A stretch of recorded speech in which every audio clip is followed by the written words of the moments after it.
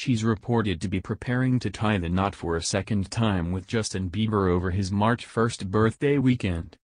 And Hailey Baldwin seems to be leaning on her mom Kennya Baldwin for support as she makes plans for the nuptials. The model, 22, and her mother were seen running errands together in LA on Thursday, the same day Hailey also spent time with a special event design company. Brazilian-born Kennya married Hailey's father Stephen Baldwin in 1990, and the couple also share another daughter Aliyah, who's 25. Aliyah, who's also a model, tied the knot with writer and producer Andrew Arono in September 2017. Hailey and Justin legally married in a courthouse ceremony in New York last September. But they want to exchange vows in a religious ceremony and plan to do so in front of family and friends on March 1st when the Canadian singer turns 25, according to TMZ Thursday. Hailey wore a maroon coat over a black hoodie paired with black PVC leggings and dark red Doc Martens.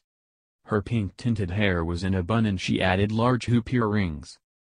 She had been spotted in the same outfit and carrying her and Justin's new puppy Oscar as she arrived at the offices of Revelry Event Designers in Los Angeles.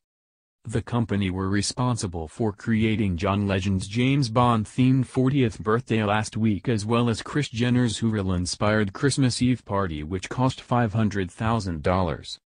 It's been reported that the couple have sent out 3 different save-the-date cards, but they are sticking with March 1st as their wedding date.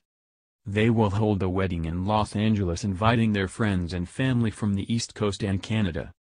A source told Us Weekly, they are still in the middle of deciding whether or not they want a big or small wedding.